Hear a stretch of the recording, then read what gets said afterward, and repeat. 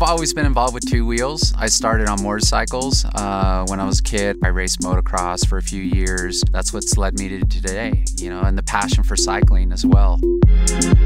Dating back to about early 2000s, there was a publication that I was reading regularly, Race Car Engineering, and Penske Racing Shocks was noted in there numerous times in different articles, and I was pretty intrigued with some of the stuff they were doing and some of the fresh approach they were taking to solving suspension problems. We made some contacts actually at a NASCAR race about 5 years ago and got introduced to Dylan and Jose. That was really the big start of the relationship and also the biking kind of culture here at Penske Shocks. 5 years ago, in our endless quest to improve mountain bike suspension, we looked for inspiration from the exceptionally demanding world of Formula One racing, specifically Penske. One of the things about Penske is they're completely focused on being a racing company. So what we're doing with Penske is leveraging all their R&D resources and turning that into almost an extension of our own R&D capabilities. Jose is very in tune with how mountain bike suspensions work and what he needs them to do. You know, that was a contribution from Trek, was them steering us how to change some of the things we're doing and repackage them and to get them to achieve some of those demands that he was after.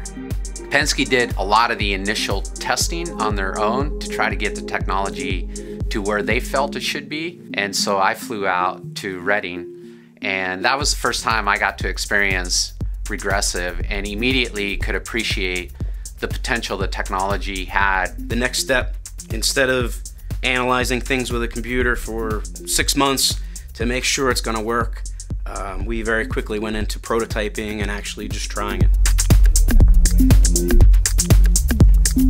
The testing came down to multiple test sessions, and after that we got to the point where we had the design pretty dialed, working the way we wanted, and so it was in early 2013 when we presented it to Fox. Penske Racing Shocks does not mass produce shock absorbers. We only supply a very high-end, low-volume sort of supplier. What Fox does is mass produce high-quality shock absorbers and do it well.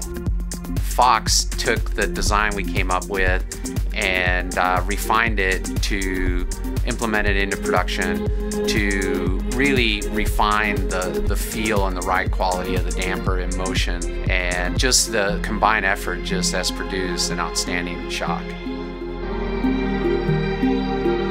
So the neat thing about the relationship between Penske and Trek is that we've only just scratched the surface. I mean, regressive technology helped with one compromise that was there in mountain biking, but there is a whole world of other technologies that we get not only from Formula One but from all the markets we work in.